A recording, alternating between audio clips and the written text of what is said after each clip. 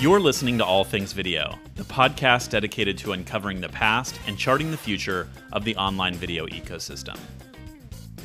You're listening to All Things Video. I'm your host, James Creech, and today's guest is Jason Falls, Director of Digital and Social Strategy at Cornett. Jason, welcome to the show. Thanks, James. Great to be here. Yeah, I'm excited to have you. I want to start off, I say normally on this show, we travel back in time. I want to hear all about, the guest background and career trajectory, which we'll get to with you. But I thought, it might be more appropriate in this case to talk about how we met, right? Because we connected through the power of the internet.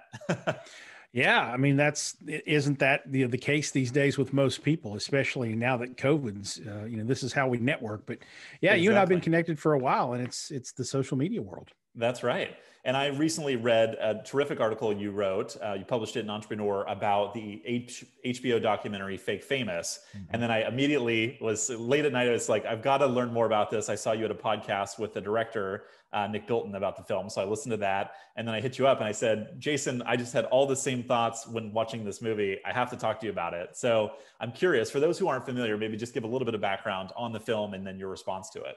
Sure. So Fake Famous is a documentary on HBO. Nick Bilton, the former technology writer for the New York Times and currently a contributor to Vanity Fair, wrote, produced, and directed the film. And basically it's a kind of a social experiment where he takes three people who don't have big online followings, like less than 1,200 people are connected to these three people online.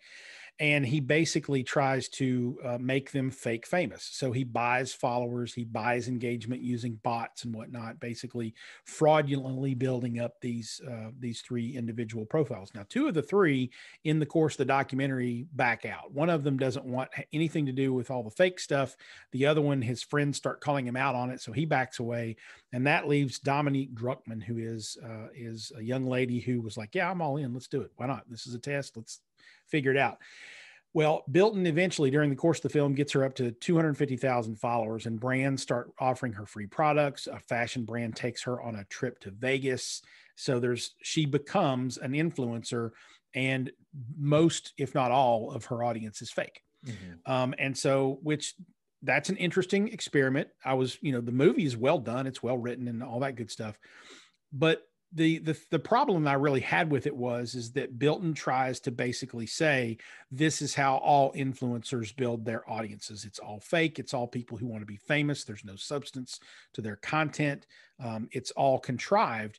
And of course, I work at an ad agency, and we work with, influential content creators every day who have a great deal of acumen and ability to move the needle for our clients. So I know that all is not applicable here. And so that's where I sort of, drew a line in the sand and said, no, you don't get to do that. So let's come on the podcast and let's talk about it. I wrote a piece for Entrepreneur where I kind of, underlined the point. And there's lots of little things I can nitpick about the film that bother the crap out of me. But that's kind of the gist of it. It's the all or nothing mentality that I had a problem with. The experiment was actually very interesting. And it was interesting to see how he did it and how some influencers do build their audience, but he's claiming it's all. I think it's about 10-15%. Yeah. I shared many of the same critiques, right? That he focuses specifically on one platform, Instagram, right? On one kind of narrow vertical, which is kind of this fashion and beauty lifestyle, what we would think of as the vapid, vlogger personality type, which is not necessarily reflective of all vloggers, but, it's kind of, they're pigeonholed or stereotyped in this film. And he doesn't, attempt to seek the best practices of, an expert marketer like yourself. He doesn't talk to brands about, hey, why are you doing influencer marketing? Has it worked for you, right? Why do people continue to come back and spend more, do these long-term ambassador programs with influencers? Clearly they must be working, or, this whole industry wouldn't look the way it does today. That's right. And one of the other things that he does in the film is he uses one of the influencer marketing software tools, which a lot of them now have the ability for you to drop in the URL or the account handle of an Instagrammer, let's say, and it'll tell you with some degree of confidence how this tool thinks whether or not this influencer's audience is fake or not. And it's ironic because in the film, he uses Hype Auditor. It doesn't display Hype Auditor in the film, but if you know anything about the interface, it's Hype Auditor. And he And runs they've also done a rebuttal, right? They've come out Exactly. since the film and said, "Hey, this is what he got wrong, even about our platform." Yep. Exactly. The thing about the film that's really ironic and funny is he puts Dominic Druckmann in there, and it says that, and he reports in the film that it says she has real followers, which it doesn't say that. And he says in the film that she is of the 1% of the most famous people in the world. So he positions it to prove his point. But if you actually look at the screen capture from the movie, there's two little red buttons, and the two little red buttons say, this person's audience may be fraudulent. You might want to dig into this a little deeper. So Hype Auditor actually worked. He just reported that it didn't. Exactly. And Hype Auditor, uses a variety of public signals, right? They're scraping a bunch of publicly available data from Instagram and other platforms and using that to build models to inform, estimate, right? If there are irregularities in the data. Hey, we saw a sharp increase in followers. It's unexpected. Make sure to dig into that, and maybe you can justify it. And in other cases, maybe you can't, or, hey, we've noticed, these accounts, which might be on a blacklist, are frequently commenting on multiple influencers posts. It's not very substantive. Maybe they're posting in multiple languages, not showing real user behavior. They can kind of identify what some of those improper signals might be. Yeah, right. Hype Auditor does a nice job but they will tell you this, and I will tell you this too. Those tools that indicate an influencer's followers might not be, altogether, salient and real, are just indicators. They're just points in the right direction. You still have to roll up your sleeves and do the work to look at the content, look at the comments, look at the engagement, look at the audience to understand whether or not that influencer is good for you. Those are just high level points. They're not to be considered chapter and verse. Yeah, 100%. And that's one of the big things that we encourage our customers to do at Paladin is authorize the influencer's data, right? Get the first party data access from the Instagram, and Facebook Graph API, grab it from YouTube, other platforms where you can then have real-time transparency into who's the audience that's watching this content. Is it the type of audience that I'm looking to target? And then are we seeing the results that we would expect as a brand? Exactly. Very good. So, let's travel back in time a little bit now and tell me, how did you get your start in digital media and influencer marketing in the first place?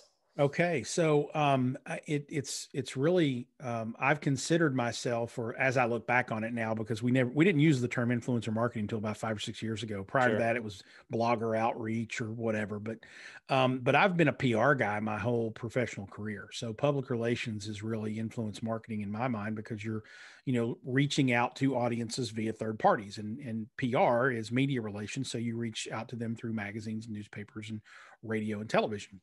And so I've been, pitching media members on story ideas for, 30 years now. And I've been doing that my whole life. So influence marketing to me is really just an extension of that. The media landscape has changed because of social media. It's different. You've got democratization of the media that's happened, and everybody can now be a publisher. Unfortunately, everybody's trying to be a publisher, and some people shouldn't be. Yeah. But nonetheless, the signal that rises from the noise happens to be influencers these days. And so, I've been doing this, basically since I got out of school. I originally went to college because I wanted to be an anchor on ESPN. And I worked in sports talk radio for a couple of years in broadcast journalism, but then, got into athletics PR for about 15 years. So I watch ball games for a living. Not a hard job.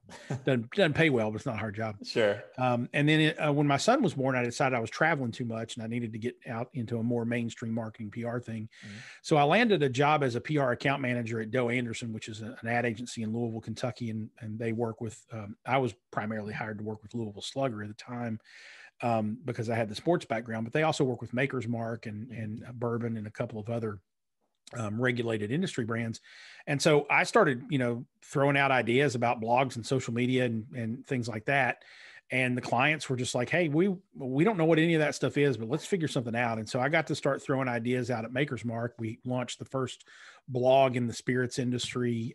We came up with some really cool ideas for the Maker's Mark Ambassador program that had to deal with social media. And so because I was working in regulated industries, I started getting invited to speak at conferences and whatnot. Mm-hmm. And so I became, I guess, known a little bit in the social media world. My blog at the time, Social Media Explorer, started to gain some traction, eventually became, fairly well known in the social media marketing space. And, one thing led to another. I wrote a couple books and, did the speaking circuit thing.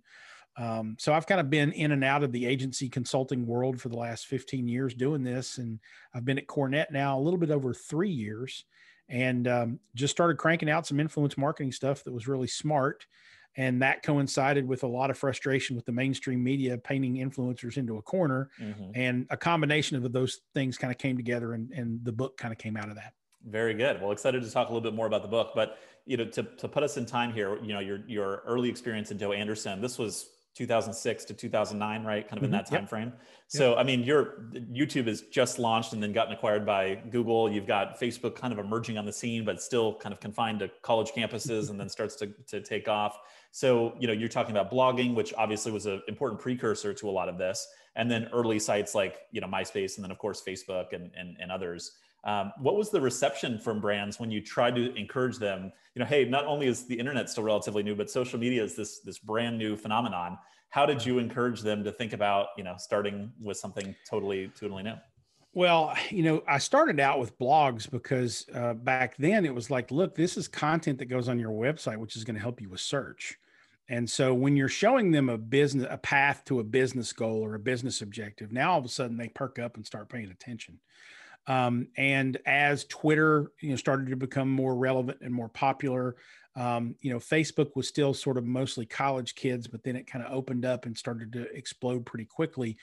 So, through 2007, 8, 9, around in there, brands were asking a lot of questions, but weren't ready to put budget behind it. But then as I was able to illustrate, hey, if you do this, then you are solving this, problem. For Maker's Mark, when I recommended the first blog in the spirits industry, it was, let's give Bill Samuels Jr., at the time, the CEO of Maker's Mark, a more direct, intimate connection with the Maker's Mark ambassadors, which is a very important sort of customer ambassador group for them. And that communication, that internal communication, customer retention sort of effort was how we positioned that. And so that was successful. When I started working, I did some consulting work after I left O. Anderson with Humana. And one of the things that I helped build for them, the healthcare company, was Twitter customer service. And sort of, again, solving a business need. It wasn't about, Twitter and blogs and Facebook. It was about customer retention, customer acquisition, customer service. So this is where your customers are. So this is where you need to be. Exactly. Yep. Talking in business terms makes them pay attention and nod and smile and say, okay, that makes sense to us. Little harder back then, and still somewhat of a challenge today, although it's a lot easier today to say, here's how that leads to revenue. Here's how we can drive sales through these channels. But I was constantly trying to figure that piece out too. And I think having that sort of strategic approach has always helped me be able to create things for clients where they put some money behind it. Yeah. And you mentioned, this is even harder to do in heavily regulated industries, healthcare, right? Obviously working with a spirits brand where you have to, do the legal drinking age compliance. So a certain percentage of the audience has to be 21 plus, right? So how were you navigating some of those regulatory challenges in the midst of exploring these new platforms? It was tough. I mean, for a while there, I was getting monthly reports, through Beam Global Spirits and Wine, which, owned Maker's Mark. I was also doing some work with Jim Beam and a couple of the other brands. But I was getting monthly reports on the demographic makeup of certain social networks because, there were some that we just couldn't play on. Facebook was not the Distilled Spirits Council of the U.S. is kind of the regulatory body for the spirits industry. And their standards were 70% of the audience has to be 21 and over for you to be able to even advertise there. And it was more of an advertising regulation because they didn't know what social media was. And so 70%, well, Facebook wasn't 70% 21 and over, probably until, a year or two after it, came out of the college only phase. Twitter was, pretty good for the most part. But then when you got into, other platforms, like Snapchat, for the longest time, there was no way you could play on there because it was mostly a younger demographic. So for the longest time, it was, we can't play there yet. Now we were constantly thinking of ideas because we knew one day we would be able to play there, because as the older generation started to, see what was happening and adopt those tools, the demographics caught up with us. But it was tough. When Snapchat became big, I did have one client in the spirits industry who was really excited about doing stuff on Snapchat. And I was just like, nope, can't touch it. We just can't go there because at the time, I think it was something like 50 or 60% of their audience was under 21. And like that, we just can't play there. The good thing is that the spirits industry, I've never met anyone in the spirits industry who doesn't agree that the regulations and the rules are there for a reason and we cannot violate them. It's just, we do not cross that line. And fortunately, all you have to do is throw up that demographic and they immediately go, yep, you're right, we can't do it. Yep, makes sense.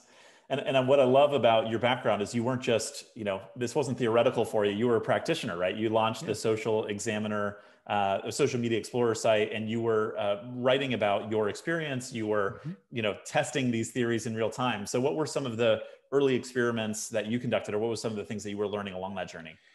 A lot of what I was doing, you got to remember, this is, pre-Instagram, this is pre-Snapchat. As you mentioned, YouTube was still really new. Facebook wasn't really open to anybody other than college kids at the time. So you're talking about blogs and Twitter for the most part. There was a lot of MySpace going on back then still. It was still relevant for a while there, but they didn't really keep up with the time. So that was fading as well.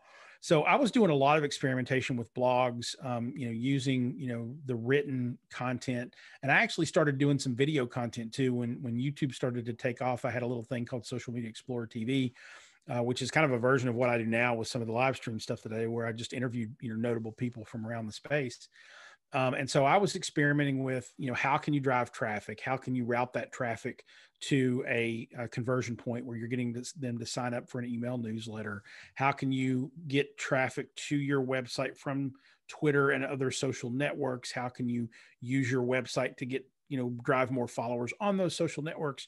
So we were constantly just kind of pushing buttons and experimenting and trying things to see what would work, so that we could go back to our client and say, look, in this sample size over here, which is small and somewhat misleading because it's mostly marketing nerds, but we know this will work. And so if we apply it to a broader audience in a different vertical, we think it will. Mm-hmm. Some things did and some things didn't. But at the same, and for instance, a really good example, that blog for Maker's Mark, we actually ended up, because it was for ambassadors and it was very focused on this sort of customer retention, customer engagement thing, it was behind a sign up. You had to be an ambassador to see it. So it wasn't even public.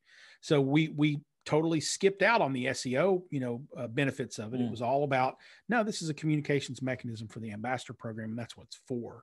So we were tweaking and playing with all sorts of different things there in the early days, just to see what worked.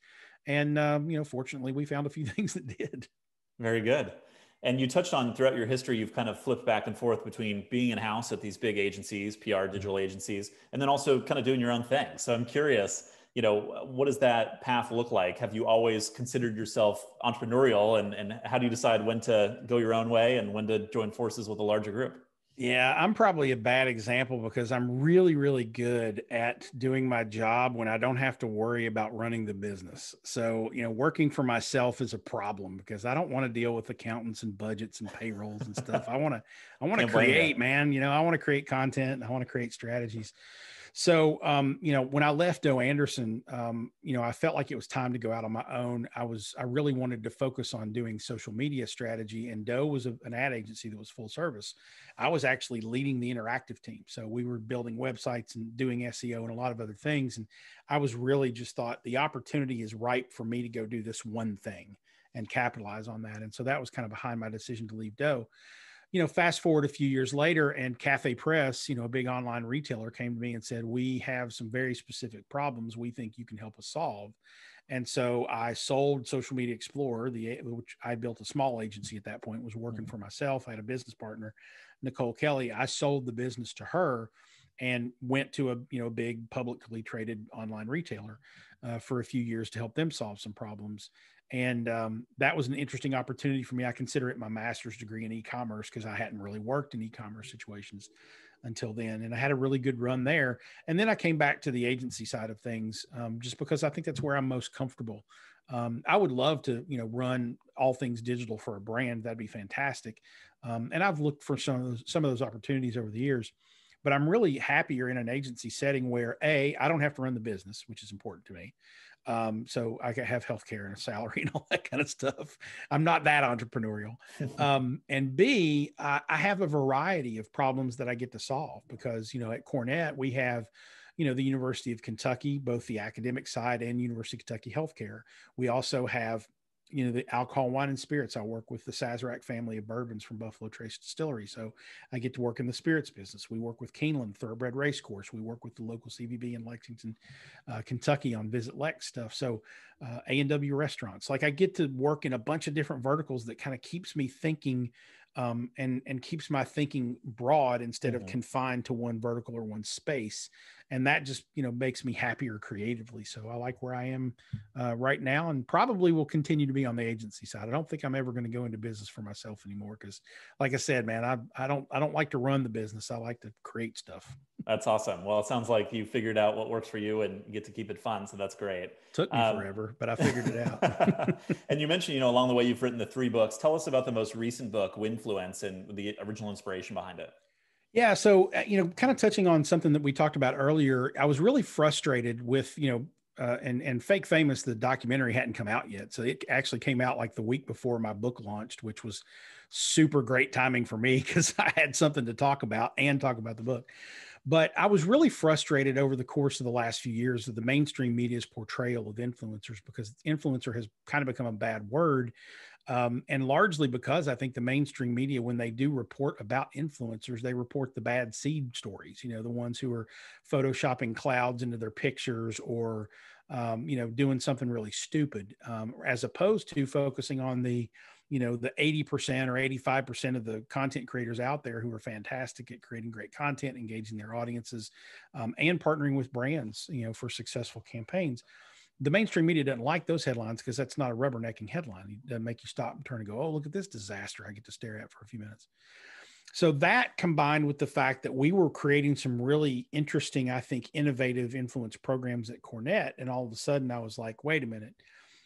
And one in particular, we did a campaign for UK healthcare where we approached it as, we want to influence this audience, but we are a local business, a regional business in and around Lexington, Kentucky. Somebody who has 300,000 Instagram followers isn't going to do us any good because less than 5% of them are going to be in Lexington, right?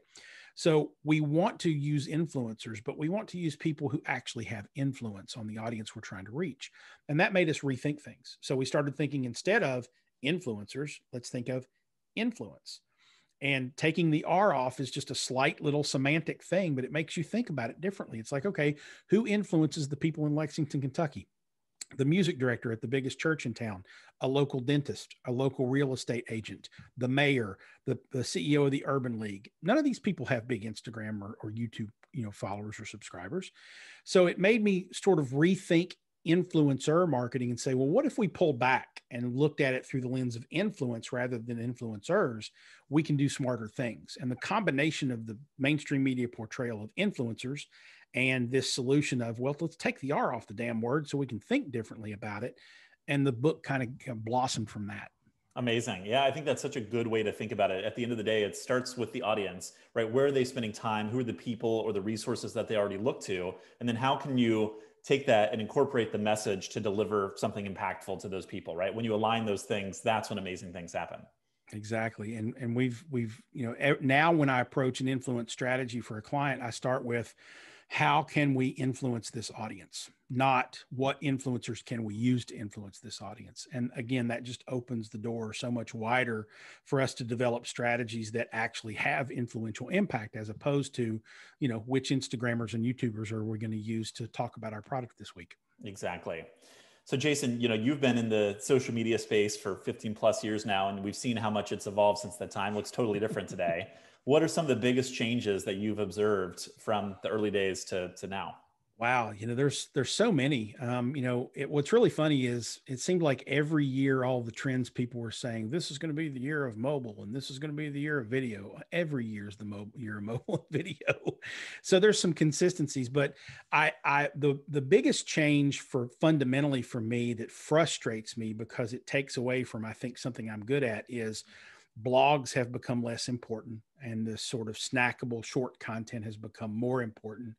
And I don't care for that much because I'm a writer and I like to write longer form substantive stuff, but it's what consumers are doing. Instagram stories and TikTok and whatnot are there because the attention span of the consumer has evaporated and they're, thumb scrolling their way through life now, as opposed to taking a moment to sit down and actually consume some content. Video is becoming more and more important, but thankfully the technology is keeping up with us now, or at least providing better access and abilities. Because now every Tuesday morning for Cornett, I go on live and do a show called Digging Deeper, and I interview someone from around the world live, where everybody on multiple networks, I do it on Facebook, LinkedIn, YouTube, and Twitter, can watch. And so the technology allows us to do really magical things these days. And so we knew that that was, going to happen in 2005 or 2006. It was just a matter of how fast it was going to happen.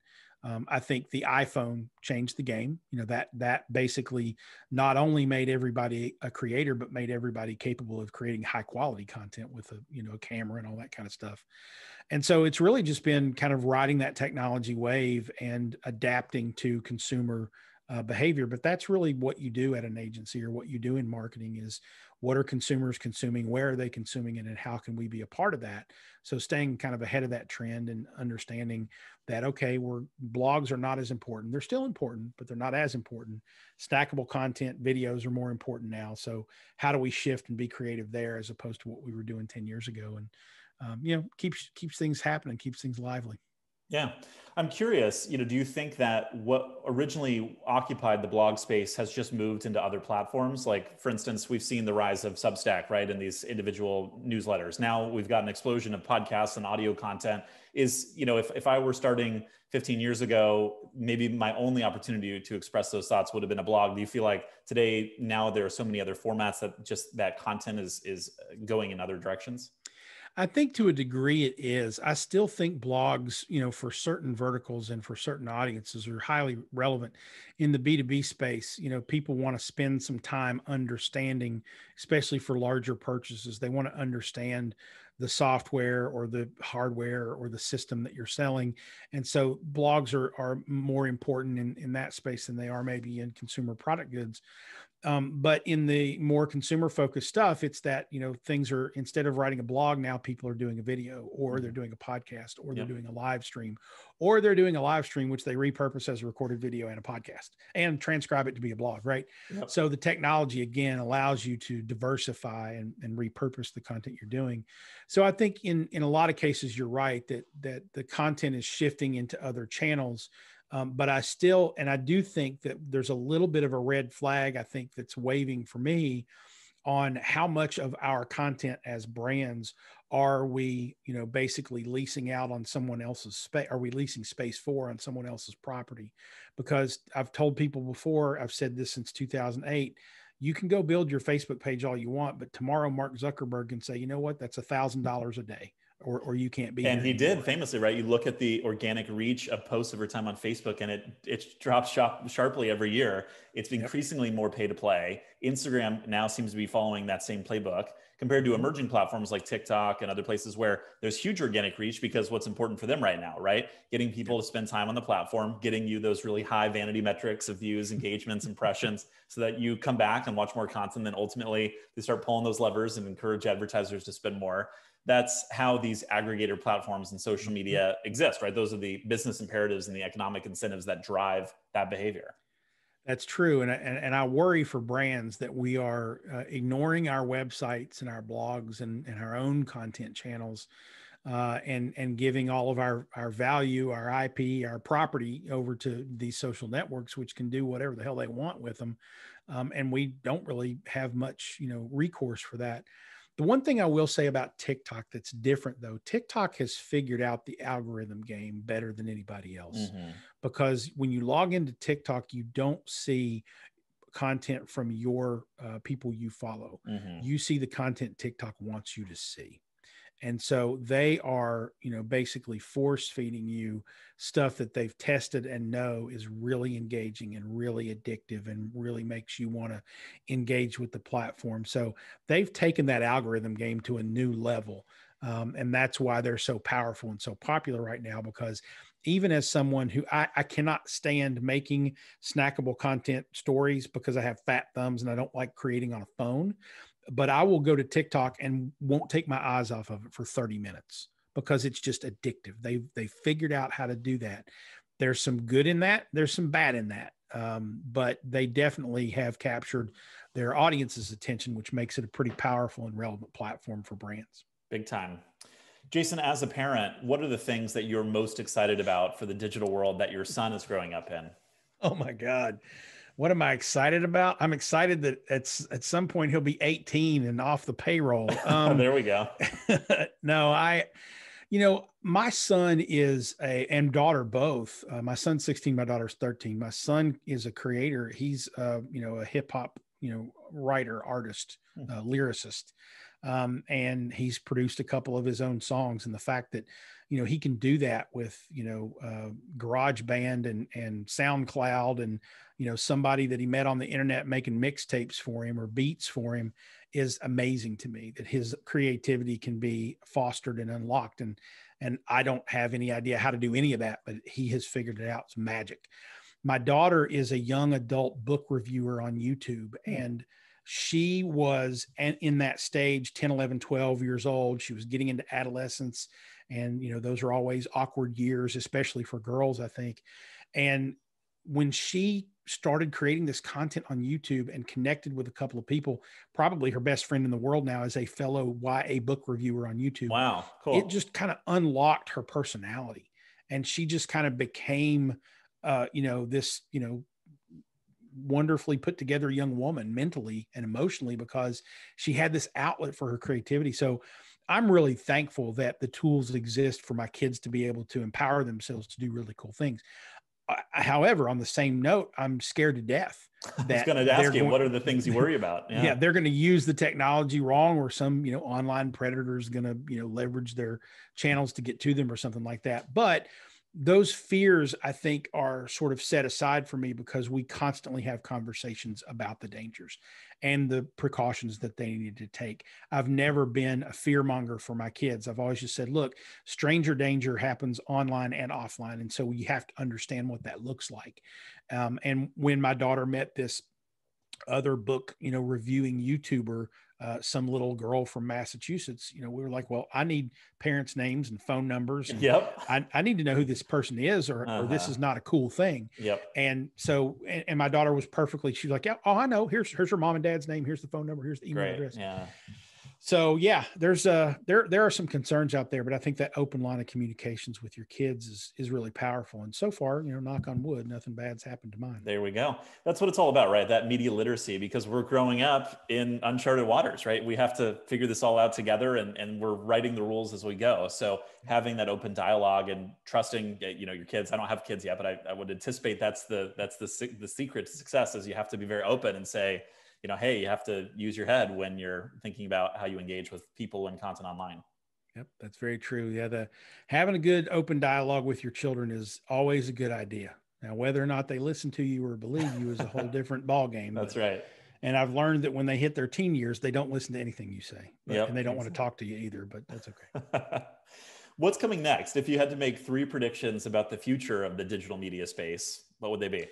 Well, I think obviously I spend a lot of my time working in and thinking about influence marketing. And I think influence marketing is in its infancy still. I think there's a lot of maturation to be had, not only with the technology and tools that are out there and making it easier and more efficient for brands of all sizes, because there's not a whole lot of solutions out there for small businesses right now in the space.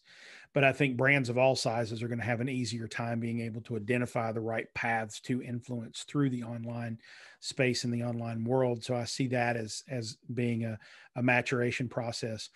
I think that we're going to start to see the implications of TikTok having figured out that algorithm impact.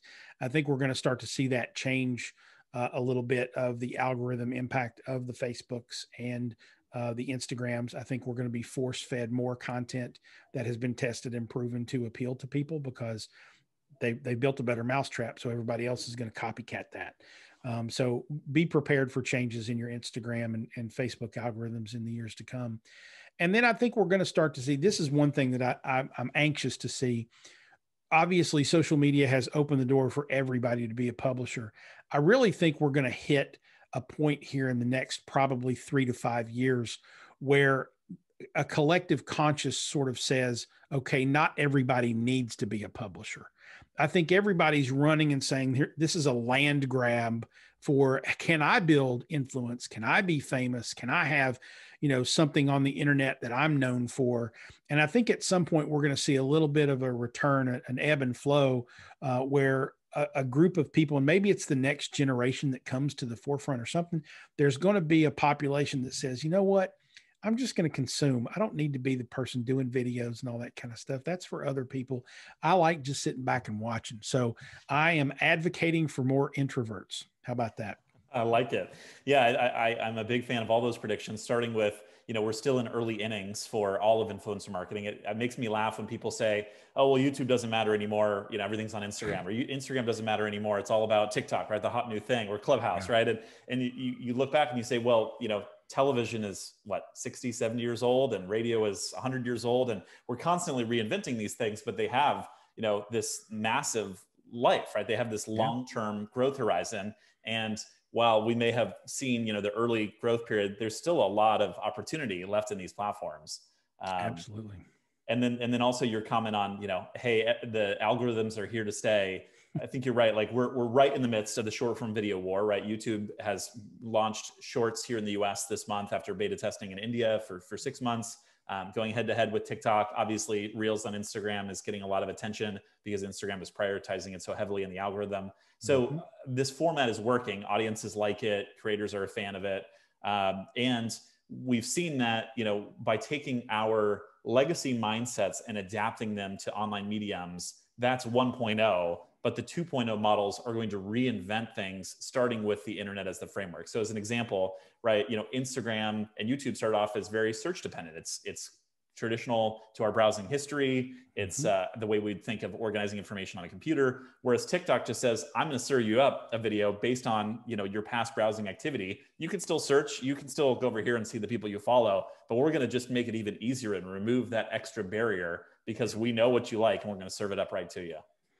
Yeah, I really and truly feel like when we look back, 10, 15, 20 years from now, that the launch and popularity of TikTok and that algorithm is going to be a sort of a watershed moment in how the internet works from now on, because it's a very different approach than Google. It's a different approach than Facebook, Twitter, or any of the other platforms. And I think, basically a tool that now says, we're going to feed you what we know you're going to like, and having the user not respond with, damn you trying to force feed me stuff. But as opposed to that, responding with, okay, feed me, see more, bring it, Yep. That's what TikTok users do. And I think we're going to start to see more of that from other platforms. Yeah, I think a space that's particularly ripe for that is music, right? So if you think about Apple Music, Spotify, we still organize everything based on artists, based on albums, right? Which is this holdover from, physical tapes and then CDs and then, records. It's like, why don't we organize the music based on the time of day or the activity, right? So I listen to different music when I'm at the gym working out than when I'm relaxing at home in the evening versus, on the weekends. So how can the applications get smarter and say, oh, we're going to serve you up new music based on your mood or based on the activity, right? So I think we're going to see this application of the algorithmic recommendations applied in all of our entertainment, areas in the future.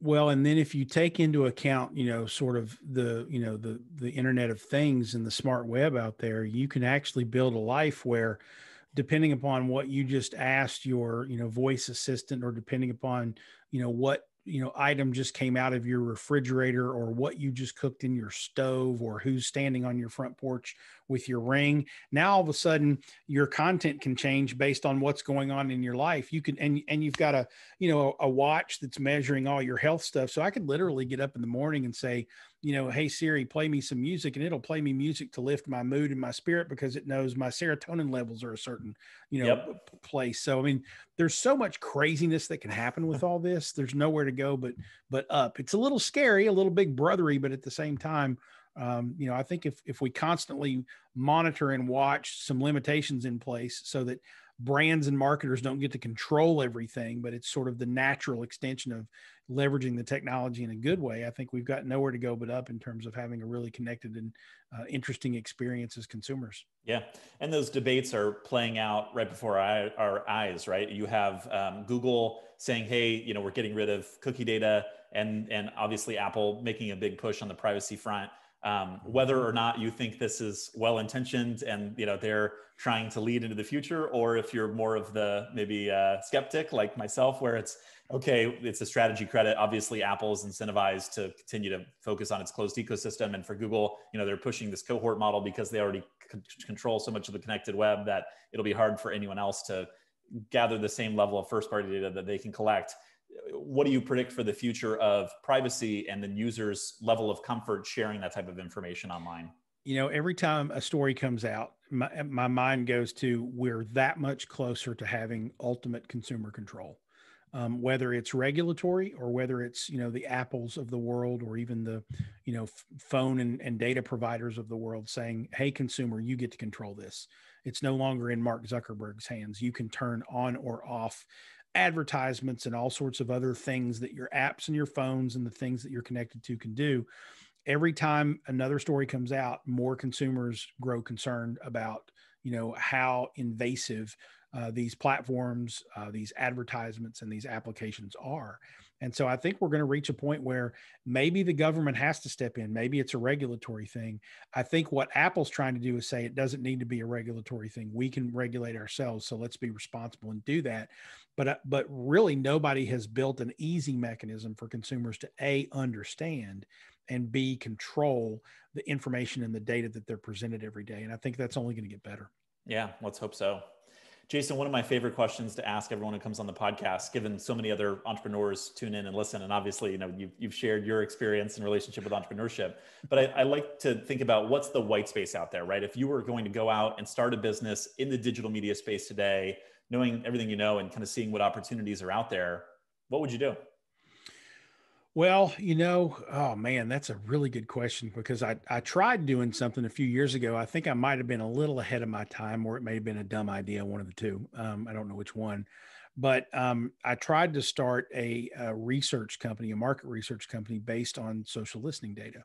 So instead of just, keyword searching and finding people mentioning your brand, actually diving to and analyzing conversations around topics and around industries and around brands to really better inform them. So instead of going out and doing commissioning a $75,000 survey at the end of the year to know what consumers think of you, you can actually, use technology that's available to see what people are saying about you online and extract some valuable information, maybe not everything, but some valuable information out of that. And I think there are, some social listening platforms out there that are doing that in interesting ways. But that was the white space that I saw a few years ago and tried to fill it. But A, didn't have the capital, and B, didn't have probably the business acumen to pull it all together myself.